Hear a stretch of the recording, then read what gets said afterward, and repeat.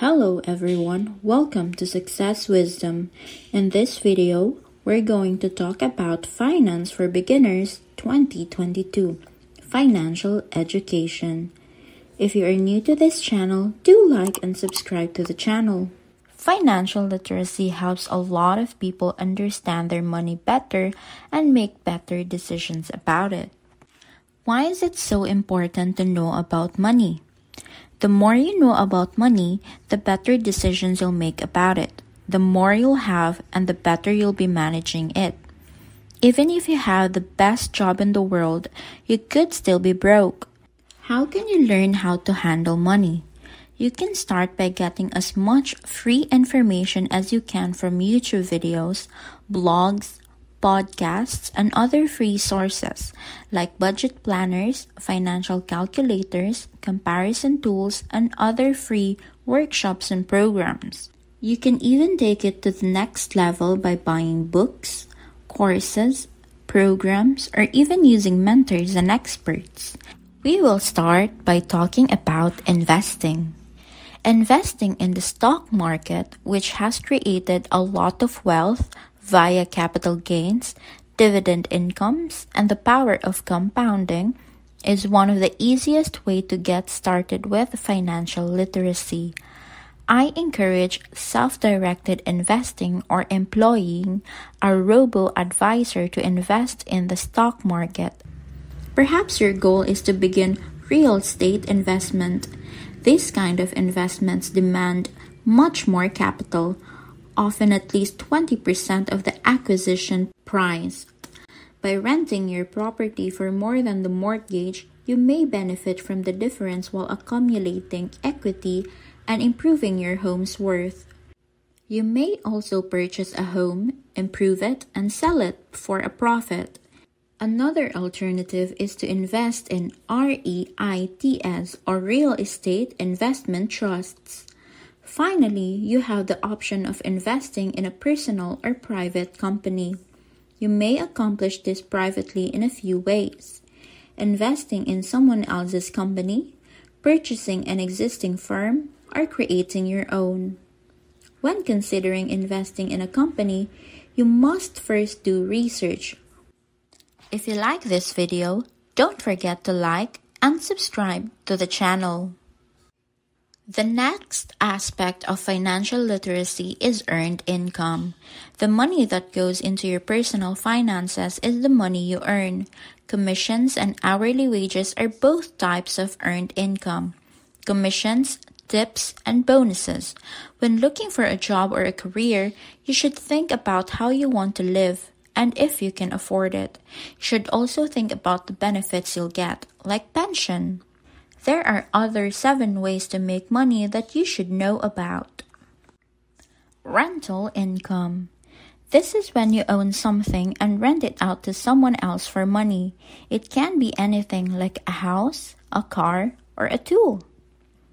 Money from dividends. As the owner of a business, you can get money from dividends.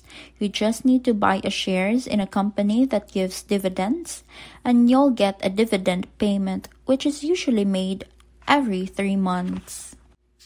Profit income. This is when your status as a business owner or an entrepreneur when you sell something for more than it cost you to make. This kind of income is scalable, and you can make as much as you want from it. However, there is a lot more risk involved, so you don't want to take that chances. Money from interest.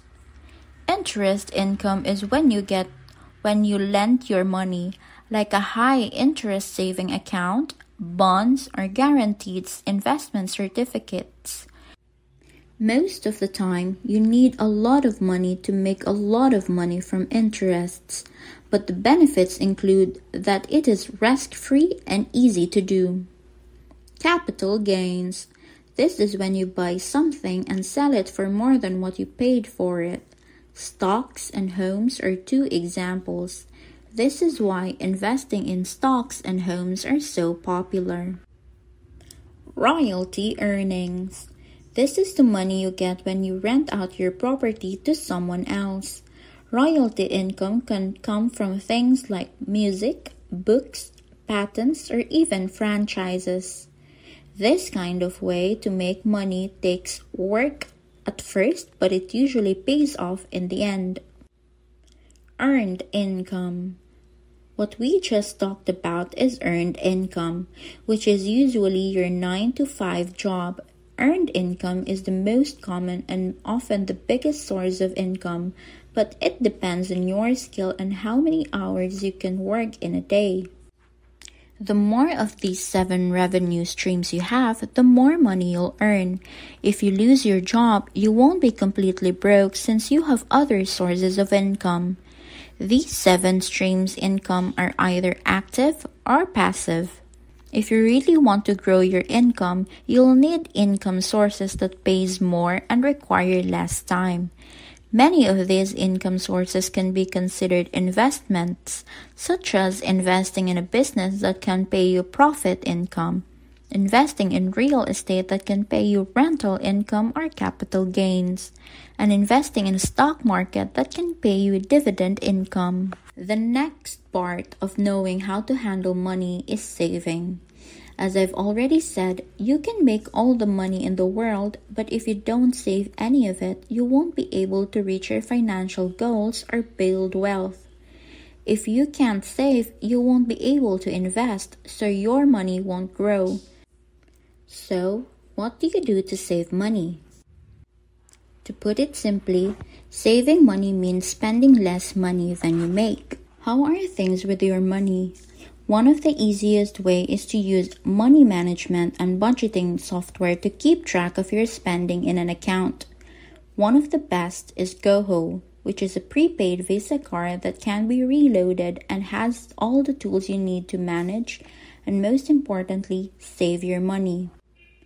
GoHo isn't paying me to make this video. I just think that they have the best tool for people who have trouble managing their money.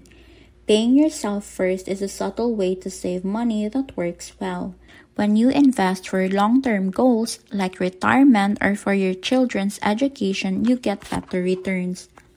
If you could save enough money for a house in 2 years, that will be considered short-term. Because of short-term volatility, you wouldn't want your saving goals for the next few months to be in the stock market. Now, it's called long-term if you need to invest for a money for 5 years. Your final emergency fund size will depend on the number of factors, such as your field of work, how easy it is to find a job if you lose your current one, and your overall health. On the other hand, your credit is an important part of being financially savvy. If you have good credit history and score, you may be able to get better credit cards and loans with better terms and lower interest rates. These are 2 kinds of debt, good debt and bad debt. Bad debt include car loans, credit cards, and any other kind of debt that doesn't give you back what you put in.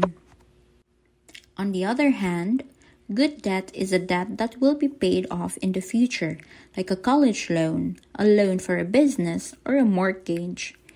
This kind of way to handle money is called leverage. Another part of financial literacy is knowing how to protect your money. This includes a lot of different kinds of insurance, like car insurance, home insurance, and so on. Having insurance protects you financially from hard times and debt. You'll also want to make sure your assets are safe, like any cash accounts that are covered by CDIC and any investments accounts that are covered by CIPF. When you pay with cash, a debit, a credit, or a prepaid MasterCard or Visa, you don't get into debt because you stop spending when your cash runs out. Cash is also a good way to buy and sell things through classified ads that offer cash discounts. Cash is harder to budget with because you could lose it, have it stolen, or not being able to make a certain purchases, like online purchases, pre-authorized purchases, paying bills, or going somewhere that only accepts MasterCard or Visa. Financial literacy may not be the most enjoyable topic, but it is without a doubt the most important. So, you should learn about money so you can reach your financial goals and live the life you've always wanted. Thank you for watching. I hope you've learned something from this video. If you do like this video, do give us a like, subscribe to the channel, and comment down below. Thank you and goodbye.